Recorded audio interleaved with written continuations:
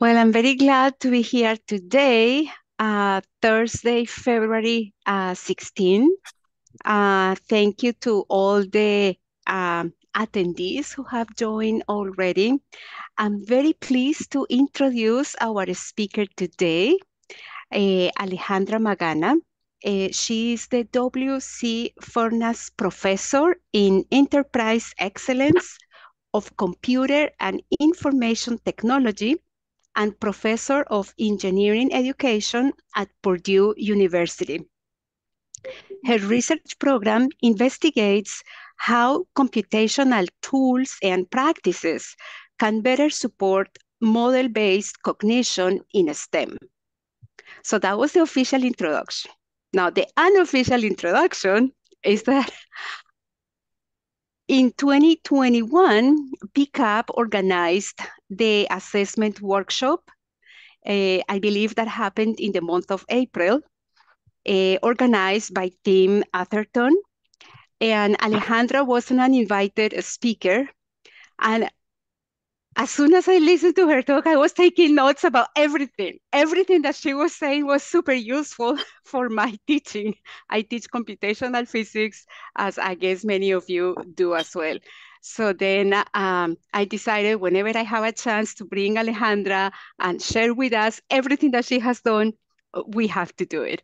So that's the main reason why I invited her. So with that, Alejandra, I let you talk to us. Thank you. Thank you so much for that very nice introduction. As I was saying, as soon as I joined, I really enjoy the physics community. You guys always invite me, and I do appreciate any opportunity I have to get engaged with you. So good evening. Thank you again for the introduction. And the topic of my presentation today will be about some of the pedagogical supports we have identified as useful for students so they can integrate computation practices sooner, often, and more effectively throughout their undergraduate programs. So let me see, click here. Yes, so my presentation will, after a very short overview of my research program, I will focus on two main topics. First of all, I'm going to share with you some of the work that we performed a few years back, trying to identify and characterize the problem, because there was really not a lot of literature from the learning sciences perspective on how students integrate or learn computational practices in the context of disciplinary knowledge. I know the physics community has done a lot, and so we do appreciate all your foundational work. We wanted to understand how this happens in engineering as well. And then once we learn more on how this happens, we were able to identify some of the difficulties students experience. And we have been testing some pedagogical supports that we think have been useful for the students. And then at the end, we will, I really have a summary of findings, but I'm hoping we can, just discuss future directions and what are questions that need to still be answered and maybe, explore opportunities for collaborative work. One of the things I want to mention is that I tailored this presentation to be more for practitioners. So I may go very quickly over the research methods, but I do want to mention that, the theoretical foundations that we are using to inform our work. So to start with a brief overview of my research program, we really have mainly focused on how computing can support disciplinary practices in STEM. So I come from a computing background. I have done my work mainly in engineering, but I'm also now working with biologists and I have done work in physics. So it's really highly interdisciplinary. So you can see here the collection of computational practices we have explored. And most of the work that I will be sharing with you today is centering mainly in modeling and simulation, but I'm gonna translate a little bit into computational problem solving. But I think that the findings and the supports that I'm going to present today also apply to other practices, even data science, or now that we are transitioning to artificial intelligence practices. So really what has motivated my research agenda is how can we integrate computational practices at the undergraduate level? And I focus on two aspects. I focus on the teaching. And so when I talk about teaching, I mainly focus on what the professors do in the classroom. How do they design learning materials? What are the intended learning outcomes? And how they orchestrate, laboratory work with lecture and things like that. And really, what are the learning objectives that guide them through the integration of computational practices? And then, of course, I also look at the learning. This is mainly focusing on students and how they engage with these practices when the professor is not there. So this, I guess the practical considerations of this presentation will mainly focus really here. That's what I'm looping into the learning aspect. So when they do their projects, when they do their homework, what are the kinds of supports that we can provide? And so the way I approach my investigation is very classroom oriented, and we follow design-based research. And you can think of design-based research as an engineering approach to solving educational problems. If you see this cycle here, if you remove this arrow here, probably it looks very, very close to the engineering design process. And so that's what we do. So we start by identifying a particular learning need.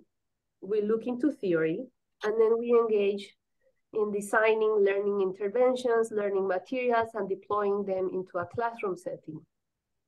And then, of course, the second part of the cycle is to do the research and the investigation. So we can generate multiple artifacts. We can refine learning interventions. We can create computational artifacts. We can create practices on how to integrate them and combine them with laboratory work. We can create data as well as we engage in this process. And of course, at the end of the day, we want to provide theoretical contributions. So the positive aspect of this approach is that we can advance theory at the same time we help students learn. So there is a practical and a theoretical contribution. So I guess one of the things that we were asking ourselves is how do students engage? How do they learn? How do they apply their knowledge? What are the benefits of integrating computation at the undergraduate level? So Michael Pack, who is also a physicist, approached me many years back because they wanted to do a curricular innovation at Johns Hopkins University. It was a great space to do this because it's a smaller institution where we could really innovate and manage all aspects of the curricular innovation. So what they wanted to do is they wanted to introduce computational practices across the core courses of the undergraduate degree in the material science and engineering program. And the way they did this was first to create a specific programming course for engineers, which we are gonna be called CPMSE, and I think it stands for Computational Material Science and Engineering. So it's, again, this was replacing the traditional programming course that often computer science department teach for all engineers. So the idea was to make it very disciplinary oriented. And then within each of the 6 core courses of the discipline, the instructors would integrate computational modules, 2 or 3 per each course. So what we wanted to see was first whether students were improving their disciplinary knowledge as they engage in these computational modules. So were they learning better the science and I guess the engineering as well? So what we did was to track their prior programming preparation. So some students took this special course that we created.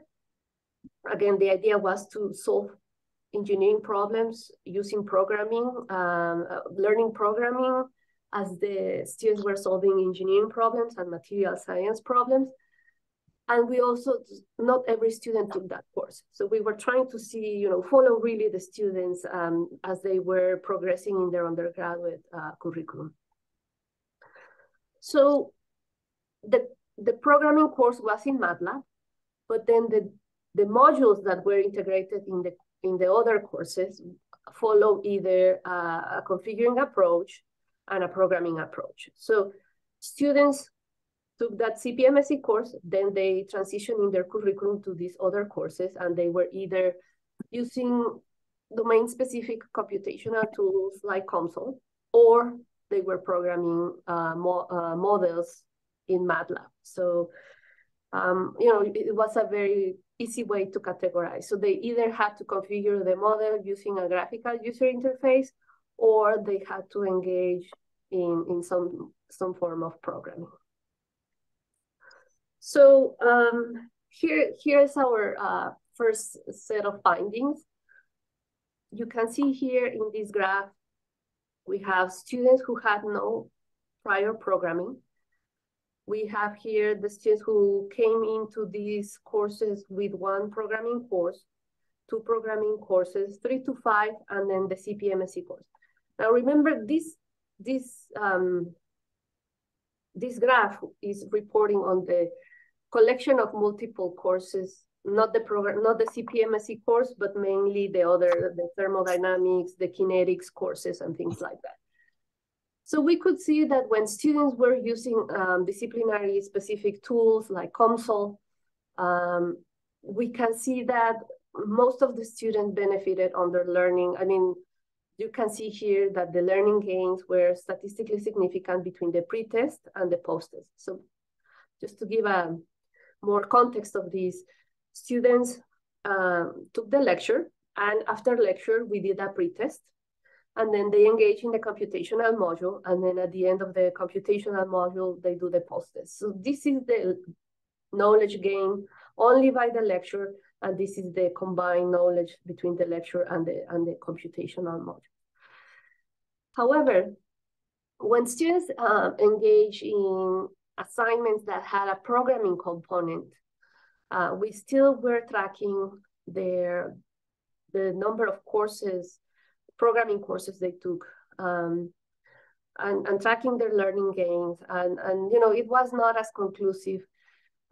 We needed to investigate more. Something was happening when they had to program the model that they were not benefiting on their disciplinary knowledge. Now, what was particularly interesting for us was the students who took the computational course. They actually, started, comparably, but then they do benefit on their learning gains. We also track for their self-efficacy beliefs. So basically how they felt they could apply these skills to solve problems and in the context of academic assignments, but also outside of academic assignments, and how they thought it was important to learn computational skills. Again, we were tracking their number of courses they took, and then this, again, programming courses. Now, by the time we took this survey, it was interesting that these students already had taken the course the previous semester, and so their self-efficacy belief remained high. However, these were the new incoming cohort, and we surveyed them at the beginning of the semester, and they had really were in the strongly disagree range on average. But then after the end of the semester, when we took the post-test, their self-efficacy beliefs increased. So that was also a positive outcome. So the findings were inconclusive. We needed to understand better the problem and what was going on. So we then decided to do a qualitative study. Basically, we took a handful of students. We took 12 students who took courses in the following a configuring approach, and then we took 12 students who took courses following the programming approach, and we recorded them as they solved related computational problem, transfer problem. So it was not exactly the same assignment they had to do for the class, but a related problem where they had to, basically it was similar, but maybe applied to a different context. So we analyzed hours and hours of students talking about how they approach the problem. But I want to summarize here the findings. So we characterized what the students were doing, either when they were defining the model, they were developing the model, they were engaging in the simulation experiment, basically executing the model, and then doing the analysis. And they did follow a similar pattern when they were in the programming approach or the configuring approach. Of course, there were differences. For example, in the configuring approach, students had to develop some schematics and diagrams. And of course, in the programming approach, they had to deal with the equations and the mathematical representations and transfer or map those equations into some sort of algorithmic representation. So I usually ask my audience, where do you think the students struggle the most, right? And maybe most of us would agree that the model development is one of the hardest processes that the students have to perform. Now, I'm also highlighting here the configuring approach because domain-specific computation and software has a lot of complexities. There are the graphical user interface is not intuitive. Sometimes there are multiple tabs, and you really have to become an expert in the tool before you can really become an expert in the how to use it for solving problems. So the learning curve for using domain-specific computational software is high, right? So it has to be supported somehow. Now, going back to the programming approach, this step of mapping the equations to the algorithms was one of the most challenging ones. So to frame the problem, looking at learning gains, we basically identified that the configuring approach was helping students learn the concepts. The programming approach, we saw differences. It was very inconclusive, and we basically identified that the students' difficulties focused on the mapping from the conceptual to the mathematical representations and the mapping from the mathematical to the algorithmic representation. Now, there's a lot of research on how to use, I guess, I'm going to say simulations. Actually fed simulations help a lot. I don't want to generalize into fed simulations being a configuring approach, but there is this graphical user interface, and we do have substantial work looking at the use of simulation for learning. But there was not, or the knowledge construction in this space is not as common. So we decided to focus on how students engage in programming to solve disciplinary problems. So we wanted to understand how they can apply their knowledge and develop expertise. And we started to look at the literature, and we started to identify which theory could guide our work, and we ended up focusing on adaptive expertise. Now, I want to mention that expertise, cognitive scientists talk about expertise in two different ways. First, they talk about an absolute approach to expertise. And probably this approach is all of you, right? You are experts in your discipline. You have many years, many hours of doing this type of work. And so you're maybe asking yourselves, well, how are we expecting undergraduate students to become experts? And that's where we focus on the relative approach to expertise. The idea of this relative approach to expertise is that students come into a class with some knowledge or as novices, but we have some learning objectives that we want them to accomplish at the end of the semester. And you know, in this relative approach to expertise, we can make the case that they have developed their expertise when they accomplish the specific learning objectives of a course. So adaptive expertise is a category, I would say, of the relative approach to expertise. So adaptive expertise, this work comes from, I guess, literature from Hatano and Iñaki. This is more in the context of child development, but it has been adopted in the space of engineering, and even, you know, Jose Mestre, I think he's a physicist. So the idea of adaptive expertise is that students, there are two dimensions to develop expertise. On the X axis, we have efficiency. And then on the Y-axis, we have innovation. And we can think of efficiency as, you know, how can we apply the knowledge in a routine way? And then innovation basically focuses on how flexible we are of moving from all those forms of problem solving. So the framework actually proposes that the students could be in sort of like any of these categories as they develop on their knowledge. We have here the novices, and probably this is at the beginning of the semester.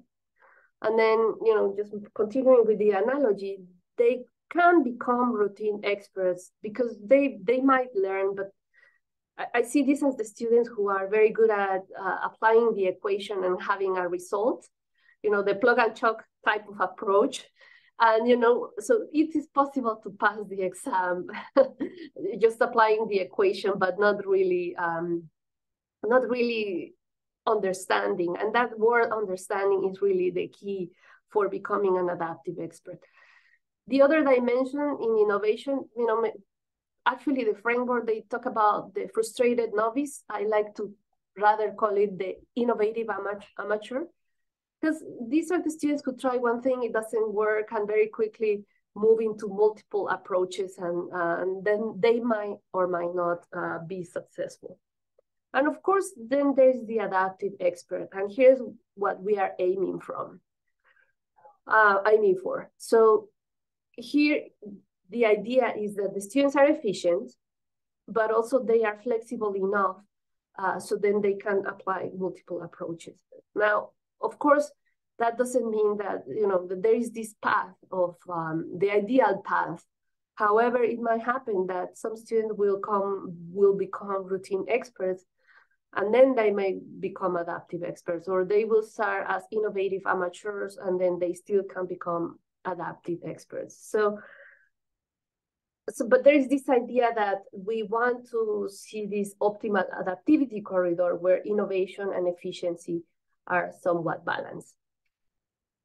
So with this framework in mind, we wanted to see if students were developing this type of expertise. So we went and did a second qualitative study, and this was again in the context of a classroom. Students in this class had to complete 5 modeling and simulation projects. We focused on the 4th one because it was closer towards the end of the semester. And we recruited students. We have 4 and 5 students from one course offering and 6 students from another one. And again, we did interviews. We used Think Aloud, and we used qualitative methods to analyze the data. So I'm going to go quickly through the analytical approach, just so you believe me that we were thorough. I know this may be a lot to process, because we did the analysis in 5 phases, right? But let me just highlight a few things. We wanted to understand the types of knowledge that the students use. And sometimes that was declarative, procedural, schematic, or strategic. So we were looking at knowledge application and characterizing the type of knowledge. But also, you can think of this as efficiency, right? Because how they apply their knowledge. But we also wanted to characterize their metacognitive knowledge. And we identified 4 categories. Some students were more fixated, others were more flexible, mechanistic, and justified. Actually, if you look at the paper, it has descriptions for all of these. So we were very in-depth, looking very, very closely into the data. We wanted to understand in detail, but then if you have done qualitative work, it's very difficult to tell a qualitative story. And so we had to step back, so that this is the zoom out. And once we understand in detail, we tried to do some sort of categorization. We did some grouping. It was not working. So we actually decided to came back and define how they are using their cognitive knowledge and their metacognitive knowledge, and then how that related to adaptive expertise. So let me unpack this a little bit more. So we were looking at how students were applying, again, the type of knowledge and how they apply that knowledge. And we identified 2 major categories. There were some students who were very implementation oriented. These students were focused on figuring out how their code works. They were basically running the code, error, trying one thing, error. So they were struggling to make meaningful interpretations of the solution, and maybe they might stuck there or be successful, but that was their primary concern. Then we had the knowledge-oriented students. They really used their prior knowledge. They were connecting the implementation of their project using their knowledge and really trying to inform their decisions, focusing on the science. And they did use the mathematical model. So those were the 2 major ways in which we identify students were using their knowledge. Now, metacognitive approaches were 2 dimensions. Some students were more action-oriented, while others were very plan-oriented. So the students who were action-oriented, they just immediately started coding. Again, this trial and error approach, while the plan-oriented students, they really took the time to think through, okay, what is what I need? Let me try to do some plan for my implementation. They tended to debug their code more often. So once we identified these categories, we started to group or place students into these quadrants. So this is what we found. We had, and I'm gonna basically focus on the quadrants that had more number of students. So we had only 1 student who was plan-oriented and implementation-oriented at the same time, and 2 who were knowledge-oriented and action-oriented at the same time. But these were interesting points. And we went back into our framework of adaptive expertise. And again, this action-oriented, action implementation-oriented is this group, which is here. Knowledge and plan-oriented is this group here. So we look again at the data, and we identify that these kids were really focused on completing the assignment. That was their major goal. And thank you, Patricia. It's so nice to see the face following. Thank you for the report here. This student, this is just 1 student, was focused on invention. You know, that student was struggling, still some planning, but you know, only 1 observation, so we couldn't learn a lot. These students were focused on automaticity, were very good at programming actually, but they may not have been very, I guess, successful in connecting back to the science. Now this group was another interesting group. And one of the characteristics of these 3 students was that they were really focusing on understanding. That is key.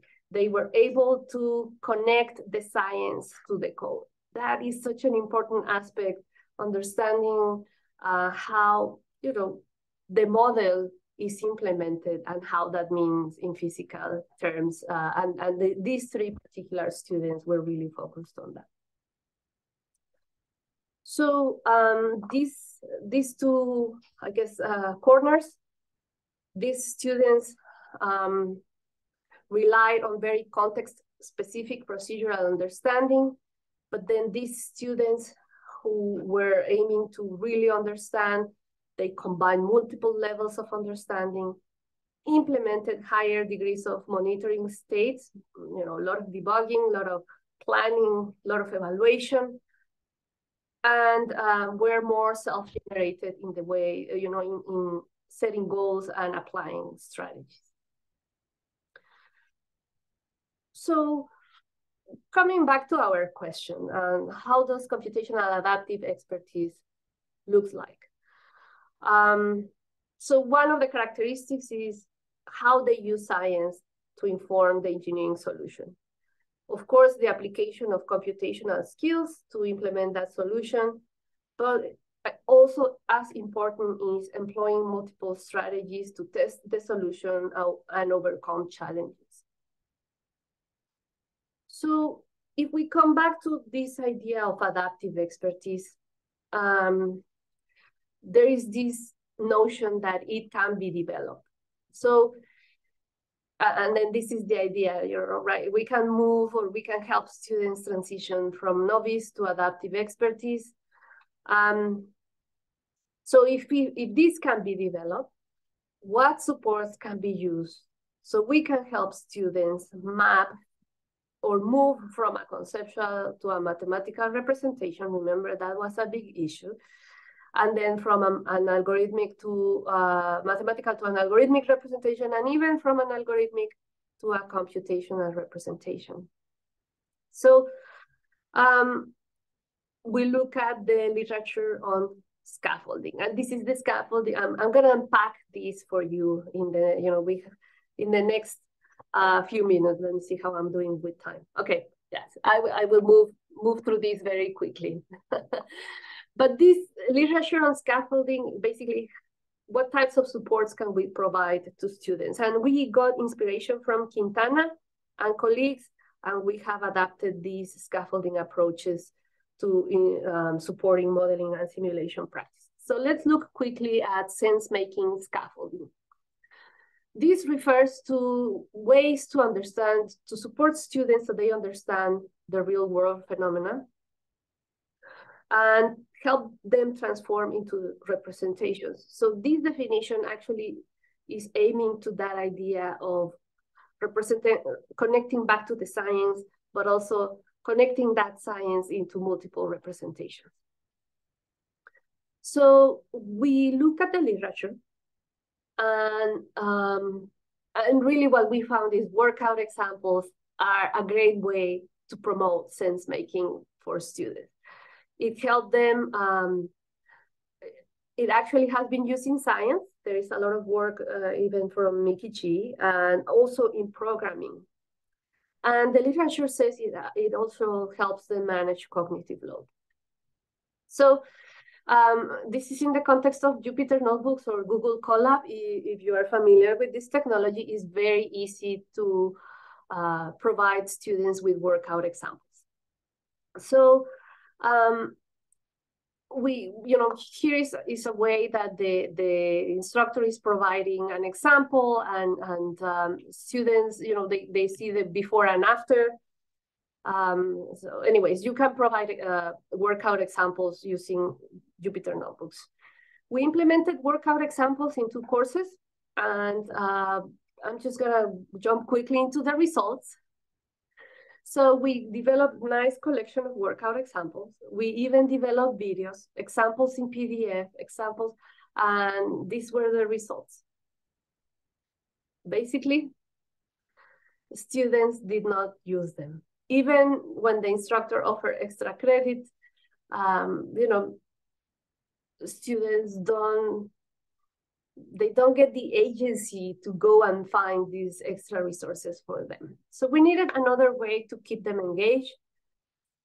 And also to help them connect the science, again, this idea of connecting the science to the model was important for us. So we look at articulation, scaffolding, and really explanations in science are a great way for students to make their thinking explicit and create arguments. So really, explanations are a very effective form of articulation. It can help students integrate novel information with previous knowledge, and it can support transfer. So in programming, commenting the code is a very common practice. However, we repurpose commenting code so the students will self-explain the computational models. So we actually, what we identify is that students need to be guided so they would engage with the workout examples. And the way we did that was asking them to explain themselves the examples. So it was like a self-explanation strategy, and they use in-code comments to explain the examples. So we evaluated that strategy in a classroom, and we actually identified different ways in which students commented their code. Just in general terms, very experienced students wrote simple comments. Maybe they felt they didn't have to explain themselves as much. However, students with lower programming ability tended to write more comprehensive explanations. We also identify types of explanations, and of course, we identify students who were not providing good explanations or unrelated explanations. Students who were like in between doing limited or mechanistic explanations, but really what we were aiming for were for explanations that were principle-based or more goal-oriented based. Basically, explaining the rationale behind each line of code, use conceptual knowledge while making connections to the problem. So you could think of this is variable X. Well, X, what does that mean physically, right? X means number of atoms in this, whatever. So explaining the code by making connections to the science was a very, very good way for students to, in the recordings, we saw aha moments from students like, oh, now I get it, so things like that. Okay, so workout examples can help students connect the science with the computational solutions. And of course, doing these explanations helps students see better those connections. Of course, the open question is, can we teach students how to provide meaningful explanations? Because not everyone did a very good job at explaining the code. And actually, we have started to integrate this argumentation framework of claim evidence reasoning, not only within the code, but asking students to explain the output of a simulation is not an easy task. And that is more of the work that we have been doing recently. And for that specific work, we are using argumentation framework. Okay, I'm gonna go very quickly through the last two forms of scaffolding. Okay, I need 2 minutes and then we can engage in the discussion. Other types of scaffolding that we found useful were process management scaffolding. And here the idea is many of my colleagues, engineers, usually ask students when they ask them to work on projects or homework assignments, the submission is the code in MATLAB. However, I've been asking them, we need to engage them in other stages of the modeling cycle. The experimentation, right? Now that you have the model, execute the model, solve the engineering problem, or characterize a phenomenon, and be more explicit into asking students to do some planning, and of course, validation and verification. Those are stages that are often overlooked in the classroom. So providing test cases is important so the students can, validate their code and so on. So anyways, prompting students to implement the full modeling cycle is important. Here's just an example of the planning the model, we are asking students to do a flow chart so they can think through the details of the problem. And then, just asking them just to do some planning. Write down a tentative plan and just to prompt them to think about, okay, what are the thermodynamics concepts that you need to complete this project? Now, reflection scaffolding. We really want students to develop their metacognitive skills, and because that actually helps learners regulate their own learning. So applying self-regulation during problem solving is really a way in which novices separate from experts. People who evaluate themselves and do multiple tests throughout the process, those are ways that are more, I guess, desire for developing adaptive expertise. So really having students plan ahead of planning the model, do some planning of what is what you need, what is what you know, what is what you don't know. And also as they build the model, thinking about how to evaluate and where do I find test cases or experimental data or another nano-hop simulation tool where I can validate my own code and so on. And then really thinking about reflections on their learning and also how they work as a team. So here's just an example. Again, this is a project that the students submitted in their Jupyter notebooks. And we were asking students, just what skills did you develop as you accomplished this project? And, they talk about all the skills they gained and what aspects of the project were more beneficial to their learning. All right, so to conclude, this is the scaffolding framework we are proposing to support the development of or the integration of computational skills, particularly in projects and homework assignments. I think that the sense-making and articulation scaffolding support cognitive approaches, and process management and reflection help students develop their metacognitive approaches. Of course, the practical implications for learning, situating learning programming in the context of real-world problems is important. This applies more for engineers. They go the other way. I know physicists, you actually integrate computation in the context of the discipline. But engage students in the entire modeling and simulation cycle. Not only using models, but extending models, for example, right? Planning, verifying, and so on. Integrating workout examples and engage students through self-explanation and in-code commenting. And of course, help them continually improve their learning through process management and reflection practices. Of course, the idea of scaffolding is that you gradually remove the supports. We haven't reached that point, so that is more like an open question. And with that, I would like to conclude my presentation by acknowledging all the students who have worked in all the studies that we have implemented. And of course, these are my collaborators from physics, materials, and biomedical engineering who have been very gracious to listen to my advice and innovate in their own classrooms. So thank you, everyone. And I am ready for your questions. Let me stop sharing. Thank you. Well, thank you, Alejandra. This was super inspiring. I took lots of notes. We'll see how my next computational physics course goes based on your input.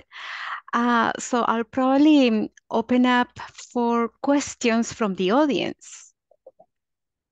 Maybe if you want to unmute and pose the question.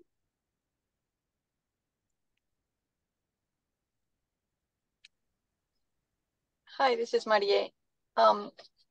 If you were just to try one new thing in class, what do you think would be the most effective intervention out of all the scaffolding that you talked about? Well, that's a great question. I always tell my colleagues workout examples are very powerful, but the idea is, are the students going to use them? So really workout examples and having students explain those examples, I think it's the low-hanging fruit. Because and they can do that for extra points or in like a pre-lab assignment. That would be probably the best advice I could give. And even engineers especially, they don't often start programming a model from zero. They always repurpose someone else's model, right? They take they download some code online and then they adapt it to their purpose. The other suggestion actually is the use of templates. Students, if you give them a programming assignment and just let them work with one particular function, probably the one that is taking care of the equation, that is also very helpful. And yeah, templates of code. And also this idea of use, modify, create, or I will actually call it use, modify, extend. You give them a code of a very simple model. For example, the model of a couple of atoms interacting, and then you ask students to expand it to 1,000 atoms, and then that's the activity that they have to do. So it's a working model, but it's a toy model, and then they have to add more complexity to that model. So all those are very good strategies: templates, toy models, workout examples. Kind of similar, but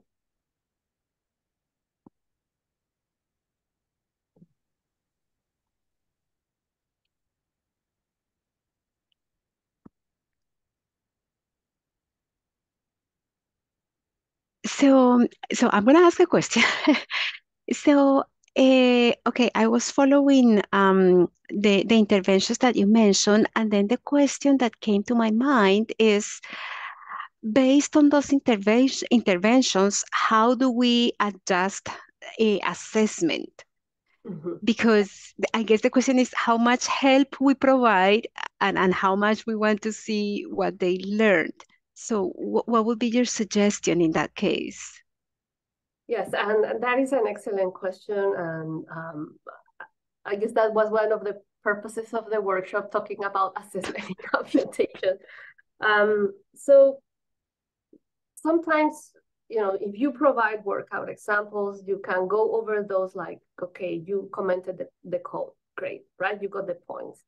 But usually, and especially now with technologies, again, like the computational notebooks, you can have multiple tasks, right? So maybe the first few tasks are very simple, but then maybe the one at the bottom is the one that has a little bit more openness and requires a little bit of more of creativity and transfer. So they may have to just take that model from the last example and repurpose it somehow. And then that is probably the task that will carry the weight of the grading, right? So they have opportunities to get credit from the preparation, but also they have to, in a way, show that they have acquired some knowledge. And of course, I am a big fan of rubrics. So my preferred mode of assessment would be, a rubric that will measure. So we look at the code, whether it's executing or not. And we look at how students commented their code in my rubric. So those are two criteria.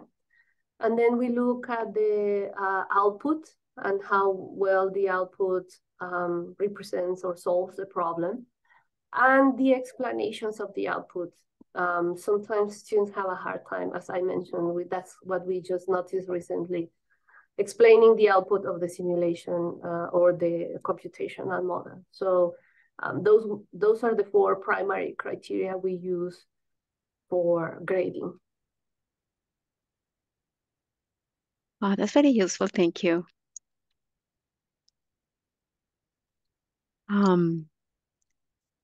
Do we have other questions or comments? I had a question. Well, I don't know if it's a comment or a question. We'll see.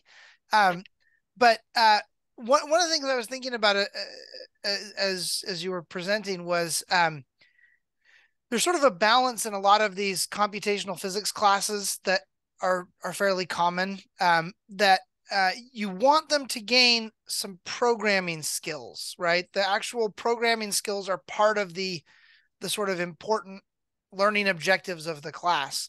But you also want to, those programming skills are not the only learning objectives of the class. You also want, of course, to then get into sort of the disciplinary bit. I was wondering if you could kind of comment on how sort of these various things, that these various interventions can support. Do you need to support both? Do you want some of them support one thing more than the other?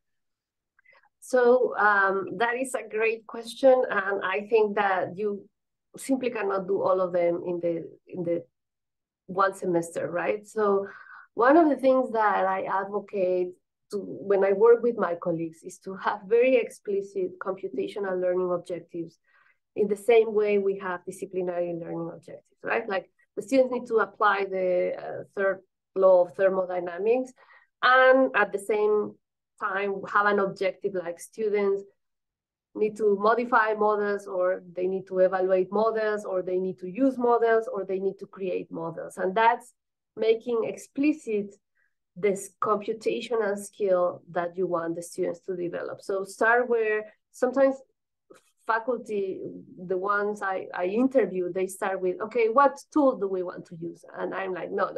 What skill, what computational skill you want to develop?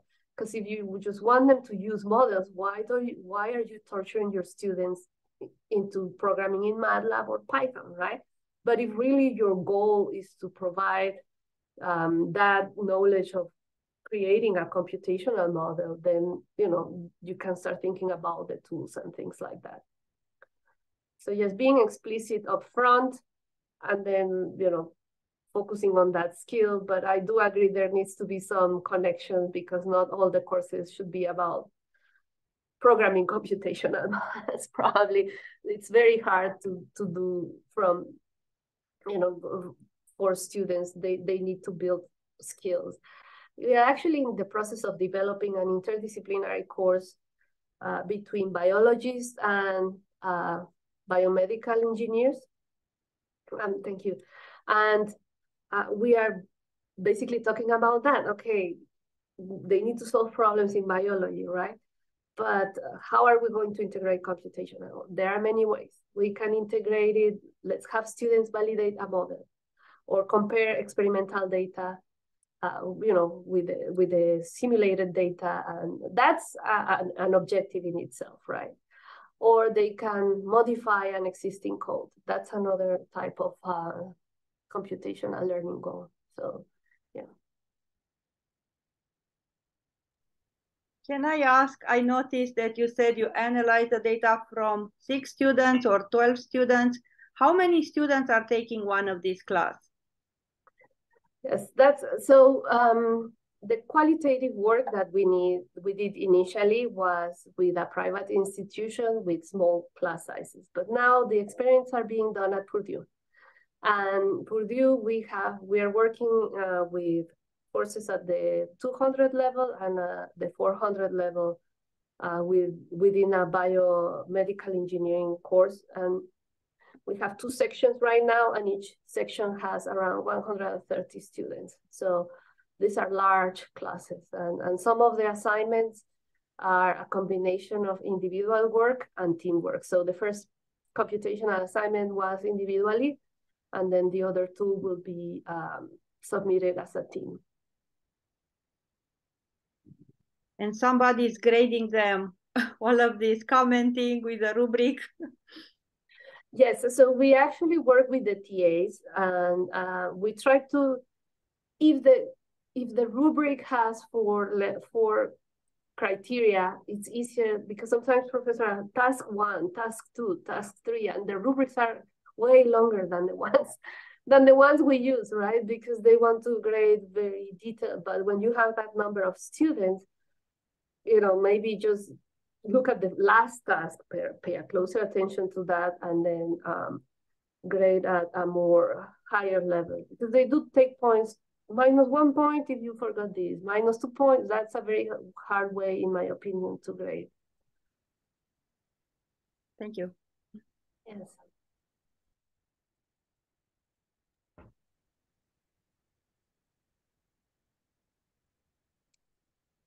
Well, I know these times of silence in a Zoom call are a little bit uh, strange, but does anybody have any other comment or question for Alejandra? Well, I'll ask a question. Mhm. Within the context of the programming, did you notice whether, or did you look at whether or not students had trouble using meaningful variable names, or did they use basically just random variable names? That's something that I've encountered in my work. I don't know. I haven't looked at that closely. What we want is, even if they use, sometimes the professor actually tells them what is the name of the variable that they have to use. Now, in the comment, they do have to make the connection of what the variable means, and that's what we have looked for. Now, the exploratory and the explanatory studies, those were with a first year undergraduate course. So these kids really were learning the physics, we're learning the programming, and we're learning the math at the same time. So, but they did seem to have gained a lot. Of course, they mentioned it was a very difficult course, and that's why we started to integrate more supports. Thank you.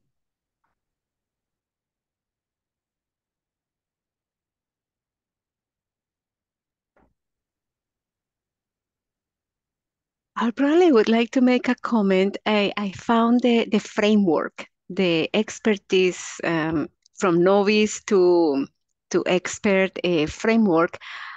I found it fascinating because in my disciplinary research with undergraduates, we do computer simulations, but most of my students, and I am housed in a physics department, but most of my students are not physics majors.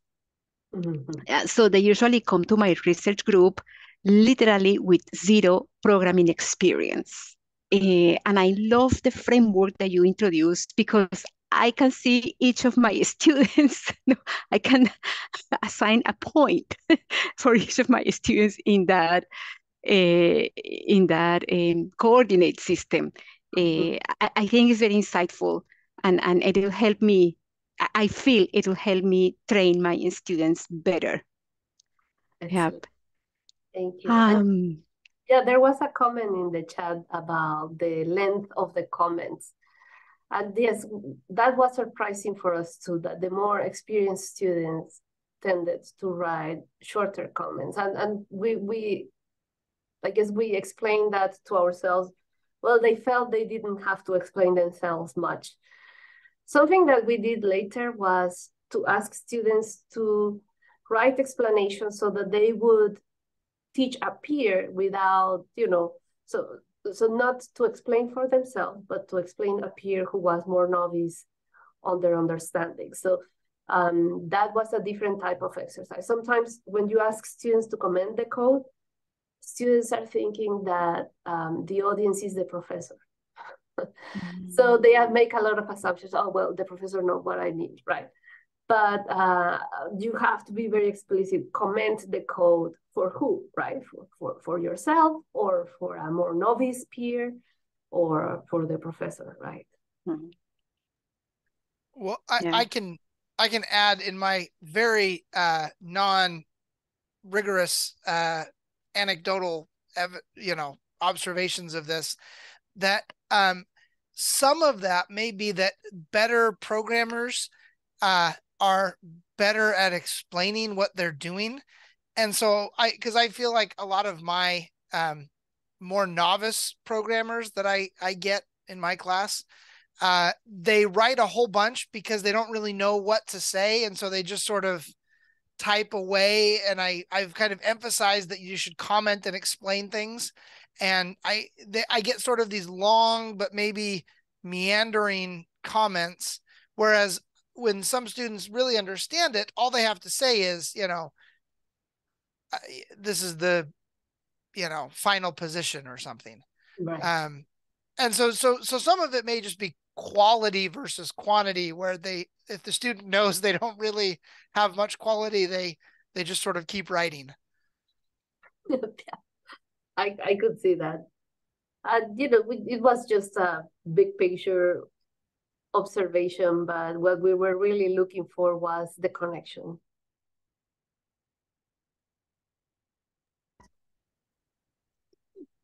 Okay, I see in my local clock that we are 2 minutes past the hour. I feel that we are getting to the end of this conversation today, but I see future pathways in keeping this conversation going on with Alejandra. I don't know if anybody else has any other comment. And if not, I think this is it for today. Thank you, Alejandra. Thank you for inviting me. Thank you, everyone, and have a good evening.